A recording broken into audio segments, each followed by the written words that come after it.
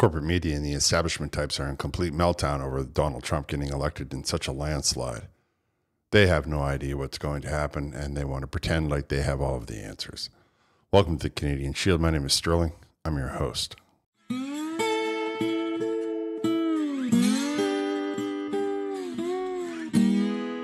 Vasha Capello's had a couple of political pundits on her show, one from the conservative and one from the liberal side.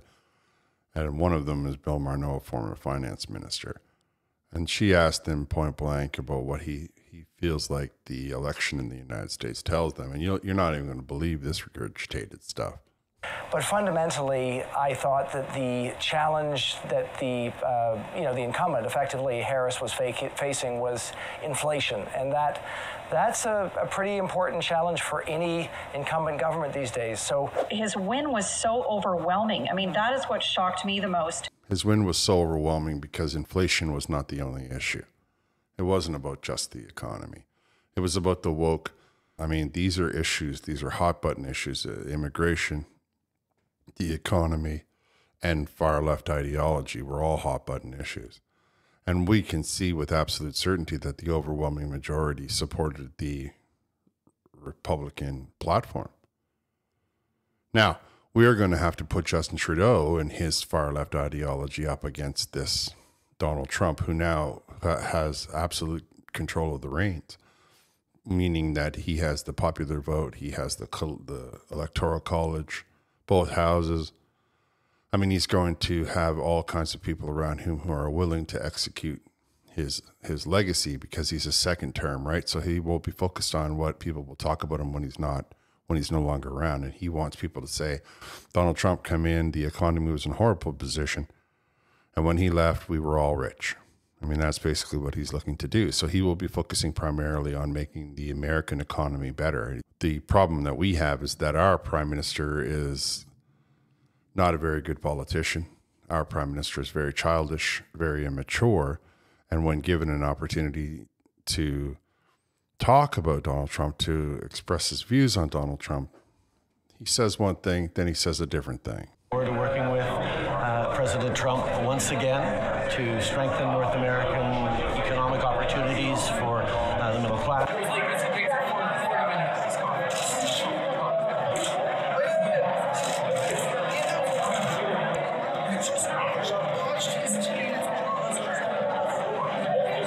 well, he's two-faced. I mean, he's sitting there, Justin Trudeau, having drinks, and there was the leader of England, the leader of France, and I couldn't quite see who the other fellow was. And this is how he's talking to them, like he's in some sort of high school cafeteria, or he's in his basement, and all of his friends are around him.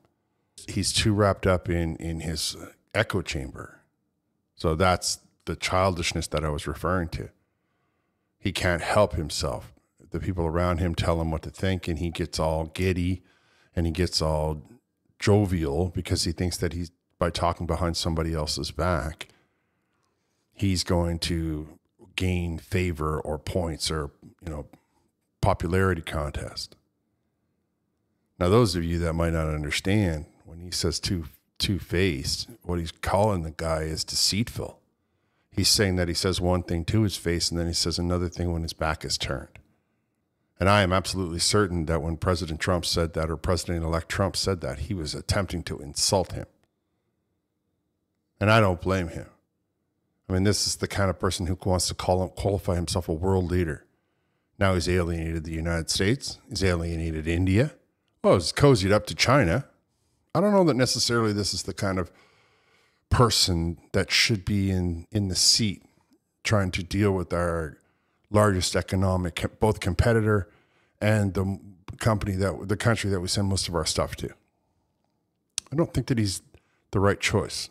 Kind of necessitate a different approach on stuff that has been ideologically valuable to the government. Absolutely. We are in a completely different situation. I mean, the government has an economic update coming up, I think at the end of November, and I would recommend that if they've written it, they rewrite it, and they look at it and make sure that we've got two trains coming at us. We've got the tariff war that's coming at us from Trump. There's only so much we can control there. And as Bill said, there's things that we can put on the table, and we've got to hit back hard and retaliate with our own tariffs. But the other is within our control, and that's our domestic economic policies. And we know what Trump's going to do. He's going to lower the business tax rate to 15%. Our combined federal provincial is 38%. There's no carbon tax in the U.S. We have to think about, how do we lower emissions without a carbon tax? The Americans do it. How could we do it? We've just put a cap on production in our oil and gas sector, and we're the only country in the world to do that, which makes energy more expensive. Trump is saying he's going to deregulate in all kinds of sectors to make energy cheaper as an input for businesses and homes. So we just increased the new capital gains tax inclusion rate, which is a drain on innovators, small businesses, startups. All of these things that we've been pursuing, which is a higher tax agenda, right from the carbon tax to the capital gains tax, is a drain on productivity, and it's a drain on investment. And you need to understand that, right? A drain on productivity and a drain on investment. Now, we're not going to be getting involved in a tariff war with the United States. What they don't want is products that are made somewhere else. They want their stuff to say made in the USA. They don't want to be selling it domestically. They're not prepared for that yet. They're not looking to export much. They're trying to stabilize their own economy. They're trying to build the middle class, which is how they got to the levels that they got to in the first place. Everybody, any grade, first grader knows this with basic economics. So I think that she's just a little bit overstating that. However, you did hear her list off all of those taxes that Canadian manufacturers and Canadian stores and Canadian purchasers are up against, because all of that comes to the bottom line of your pocket. So the manufacturer adds it onto the cost. He doesn't eat it, not like this idea that they're trying to sell you, that everybody's just going to be holding hands. The corporations that are in bed with the Liberal government are always looking for the special carve-outs. Those of us that are trying to get businesses off the ground, those of us that want to be targeting markets in the United States, because they do have quite a larger population, are going to be dealing with those kinds of taxes, And then you add on top of that another tax of a tariff. So it's literally easier for the company to go into for the person or for the corporation, whatever it may be, to go into the United States and set up a building, make the same product in the United States and ship it back to Canada. That's the problem with all of these taxes, especially when you start talking about the capital gains tax. So all of that money that's already in the country is just simply going to cross over to the border when they can do it for pay taxes at a third. 38 to 40 to 15. That's without talking about any of the other taxes that the carbon tax is adding on to the cost of the manufacturing and the cost of the transportation. Appreciate that the Liberal government is taxing us into poverty so they can tell themselves that they're being carbon neutral. There are 100 ways to go carbon neutral, and we are a country that has a very small population. So we should not be focusing on that right now. We should be focusing on other things that will make this nation great. And that's the problem with the way that things have been running for the last 15 years. That's the problem with the far left. They don't have any economic policies that are worth talking about, and they don't have any vision for the future other than do as I say, not as I do. So we have, a lot of concerns as Canadians, and 90% of them are going to be removed if we can simply get the Liberal Party to get out of the way. And if they were trying to do what was best for Canada, they would understand that what I'm saying is true, and they would simply just get out of the way. We currently have an environment minister who just flew to Azerbaijan. They just need to get out of the way. They need to stop telling themselves that their ideology is going to be swallowed by the whole wide world, because they have handlers in Davos that have told them that. But the people don't agree with any of them.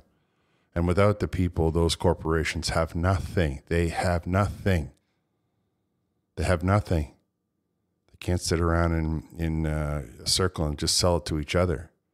It doesn't work like that. That doesn't stimulate any economy. And there's any of 1,000 countries on this earth, or 100 countries on this earth, that can point to how you have some people with money and everybody else is flat broke. And even the people with money are not that wealthy, simply because the economic policies of socialism do not function correctly. And as a nation, we need to be pushing. Canada's next step right now should be forcing an election We need to be getting a new prime minister in place, a new diplomatic staff in place so that we can start to deal with our largest trading partner so that we can capitalize on all of the policy changes that they're going to be making so that we can make our own country stronger, so that we can make our own country wealthier, so that we can strengthen our own middle class alongside of them while they have those policies. And if you're just listening to this and you're wondering how this is going to impact you, me, and Bob, and just the normal, everyday, ordinary human being, well, those tariffs mean that they're going to be selling it inside of Canada for less money. So they'll lose money, but that doesn't bother me. They shouldn't have been trying to rob us in the first place. Knowing those products will either stop being manufactured in Canada or they will be sold dirt cheap because the United States won't be a viable market to them because of all the taxes that the Liberal government imposes on them. So you can see how in some ways it's going to be beneficial. And if we can get the local taxes to be taken off so that these companies can send their product into the United States at a competitive rate, that still helps the Canadian people because now these local taxes are taken off and we can buy the product at a competitive price as well, which of course undercuts and bottoms out the entire inflation, which might bother the bank. It's not going to bother me and you. And it's certainly not going to bother anybody who's trying to join the middle class, as Justin Trudeau likes to always say. However, we can't really capitalize on any of it as so long as we have a far left government in place who refuses to understand the reality of the economic problems that we are facing. All right, I'm going to wrap here. I want to thank you for listening. I'll talk to you next time.